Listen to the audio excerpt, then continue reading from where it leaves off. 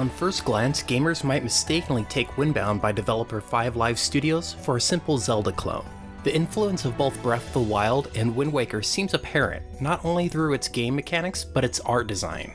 However, upon playing, I quickly realized Windbound deviated from my preconceptions and focused more on outright survival above all else. While its presentation is gorgeous, unfortunately the rest of Windbound doesn't come together for a very compelling experience.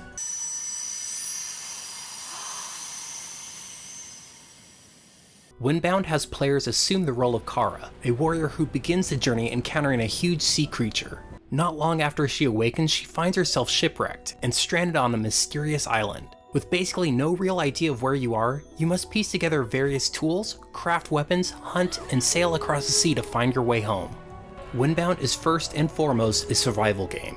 While those familiar with the genre are most likely aware of the notorious difficulty survival games tend to have, Windbound gives players a few options on how to approach the genre. You can play as the more traditional survivalist mode, which has you return to the beginning of the adventure, losing most of your items you collected if you fail. Or you can play Story Mode, which death only returns you to the beginning of your current chapter. Story Mode allows combat to be more approachable, and players are allowed to keep most of their progress. Even though the game isn't overly challenging, it's nice that players have these options.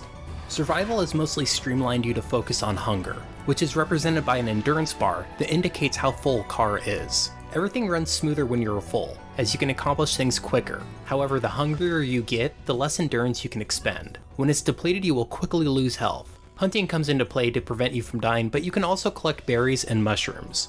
Eating items raw is an option, but there are more effective ways of restoring your health, such as sitting down and cooking a nice meal. However, cooking does take a bit of time, but if you have the supplies and aren't risking immediate starvation, it's worth it.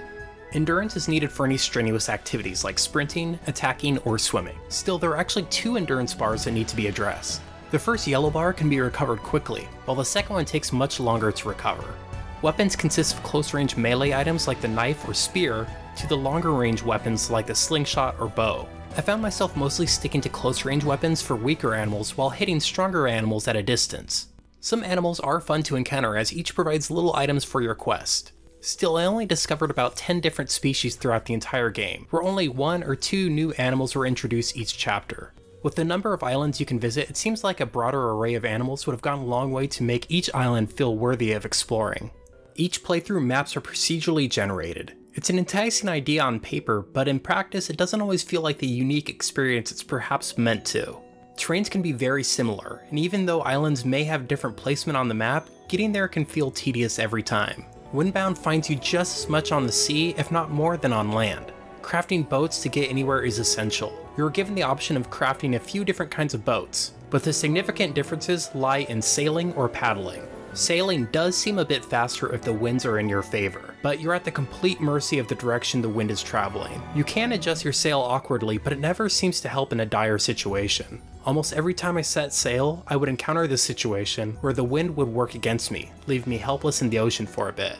Your other option is using an oar to row. This may be a bit slower, but at least it consistently moves you in the direction you want to go. You don't have the option of switching up your approach until you make it to an island and hopefully have the items to craft a different type of boat. This design choice may seem less tedious if the world felt more alive, but many times it feels more significant than it does richer. Your main goal for each chapter is to simply come across 3 towers, which hold the key to unlocking the portal to the next chapter.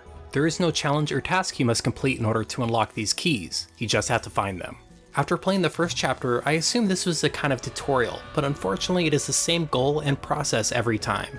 Windbound is strongest when it has cryptic islands that hint at a much larger world. There was one island I came across late in the game that revealed several ancient passages as I explored. Sadly, it was anticlimactic, as it didn't expand on the sense of discovery. Still, it was an intriguing lead up to something that had potential. The ethereal crossing at the end of each chapter was another strong point. Although not much actually happens, the water is turbulent and creates a sense of action with beautiful scenery and gorgeous music. The soundtrack and art design are where Windbound truly shines. While there are only a handful of musical tracks, each is used to great effect, and was my personal favorite part of the game. To that effect, the lack of music at times heightens your surroundings and makes for a more pleasant experience. Furthermore, the sea and land are both vibrant and makes you want to explore everything they have to offer. I was amazed at times at how much this made up for some of the lackluster portions of the game.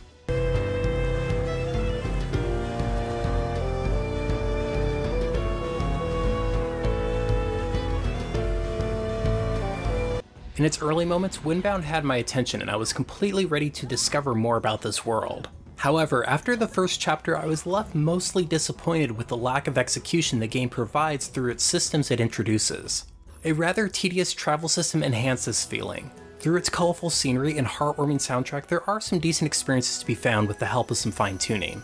Perhaps in the hands of the most die-hard survival game fans, Windbound may catch a breeze, but it never truly set sail for me. Noisy Pixel gives Windbound a 6 out of 10. Thank you so much for watching. Noisy Pixel is run by a group of gamers who work hard to bring you news, reviews, previews, and more. Please subscribe to keep up with all our future content.